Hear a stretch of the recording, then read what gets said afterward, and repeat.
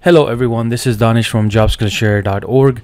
In this video, I will try to give some answers to the questions that we're getting on daily basis about these two programs that we have introduced in JSS. One is a Guide Me to IT program, and the second one is a Junior Network Engineer program. And usually this is a confused area for some of the people who are either starting or some people who have already started. So there, of course, in the videos we have a pretty good explanation of what these programs are tailored for. But here in this video, I'm just going to kind of like, not go into extreme details of the program and just answer the questions. So the first question is that if I am brand new to IT, what program should I take, even if I love networking? Some people like heard from someone that look, networking is in a great field, or whether it's you just heard it or whether you already know that you love that career, still we tell them you should start with Guide Me to IT program. The reason for that is, it's simple reason. This program starts with a CompTIA A+ and then MD 100 and MD 101 skills. So even in that, you are going to be touching the basics of networking. But even before that, you have to understand some other things like professionalism or soft skills or just the hardware or how to connect computers or stuff like that. It's extremely basic stuff. So that's why most of the jobs that you're going to get out of this program, when you finish it, you're going to be going for those IT support positions. And let's just talk about it a little bit more in detail. So when we say that you should start with that first program, Guide Me to IT program, you are a person who is just starting. That's why we put this in here, that you're just starting, like you have no clue what happens in IT, like what kind of careers are out there and what kind of work I have to do, and you just need to start from scratch. So this is why that program is designed for you, because if you start from that program, mentally you're going to start getting to know things. And when you start getting to know things, that's where then you feel like, okay, I want to go for something more advanced, because that's where either you love it or someone told you that there's more money in it. So whatever is the case, you have to look at it this way. If you're just starting out, some things is you need to start with some basics, so you understand technology slowly, and then people share things with you, and then you may even choose to not go for something that you actually liked in the beginning, because now you have a little more clarity. So that's why we tell people that Guide Me to IT program is your first program. If you're on Discord and if you haven't joined, I want you, if you are like new, I want you to join this. And then these programs are available here in very detail. We have put from all the way from the beginning. If you go to a channel, watch the video, the schedule, the diagram of this program, everything is available for you to register. But this is where the confusion will start for someone who already know these things now. So there are people who actually haven't started IT jobs, but still they know a lot. Now that's where then you can make decisions, because you are a little different than this person, which is just starting, right? Because when we the reason we straight go to that, when someone's starting, we already know that this person is this person is gonna come across some stressful time. If we tell them that, yeah, junior network admin is actually the kind of like the major program for anyone to take, because after that you can become a network admin, you can become a network engineer, you can become a sysadmin. Why? Because that is the core networking. It doesn't matter what you become, you're gonna need to know networking. Even if you become a cloud engineer, that doesn't mean you're not gonna do any networking. Even in cloud there's networking. So the idea of that is that if you are this person, you already know the basics. If I ask you, do you know Active Directory? You say, yes, I know Active Directory. I know it at the basic level. Even if I'm working as a network admin and they tell me to do something with Active Directory, let's say I'm a network engineer and I'm working on a switch or I'm working on a router, but there's something that I have to do in Active Directory to add an account, because I have to do something with those networking devices. Maybe it's an access thing, whatever it is. But I just heard Active Directory in this job, right? In this already knowing thing. So if you know that basic level of Active Directory at that level, then you're not this person anymore, right? You're not just starting out then. You're here, that you already know it. So if I talk about, okay, let's just give this machine a static IP address.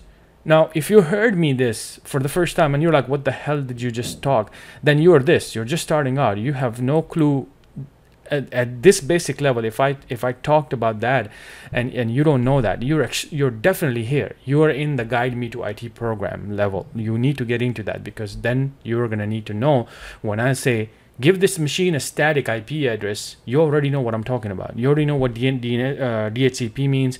You already know how to put a machine on a static IP. You already know these things, right? So with that, I think now I assume if you know all of that stuff, you would know the basic commands like ipconfig, tracer, traceroute, whatever it is, like, the basic ones. You're not here anymore and you're here. So if you talk to yourself, this is where you need to make that decision, because for some people, even if they don't have a job, they're way more advanced than just saying, okay, I want to go for a help desk position. And especially if you have finished the JSS learning path, which is equivalent to someone working for 6 months in a company. And yes, you heard it right. Why do I claim that? The reason for that, for us to claim that, because the whole courses takes you 4 months to finish. And every single course is going to hit anything above the help desk level. So even in our learning path, there's servers involved, there's Active Directory involved, there's deployments involved. So yes, it is going to go beyond that. And in help desk jobs, when you land a job, that's why it takes you so much time, because you do repetitive work again and again. And people who spend a lot of years may not know this, but if someone teach you all these skills, you can totally bypass that. Now, usually we don't recommend that, because I'm still going to say, if you want to help, if you got a job in IT support and you spend 6 months in it, I think it's way better for you to jump into something more advanced. Because here, like I said in the beginning, you may find something different, because help desk works with other roles. Then you may change your mind, because you may have made that mind from the start that I want to become a network engineer, and you have never seen other people, right? You have probably never worked the way help desk works with other people. So that's the only reason I say that, because it's just a little proper way. But like I said, IT, trust me, someone's going to come right now and say, look, I became a network admin, I became a security admin, I became a cloud admin without doing help desk.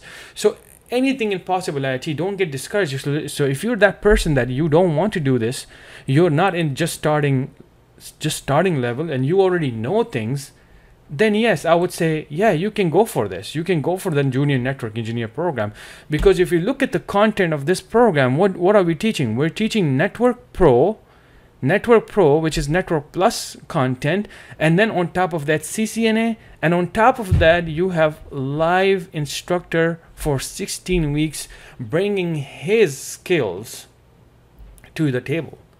And that's where, yes, you will then come across almost way more than the basics that you are in right now, the other course, like for example this one, because this is still a self-paced doing test out A+, MD 100, MD 101, and you're going to target help desk position.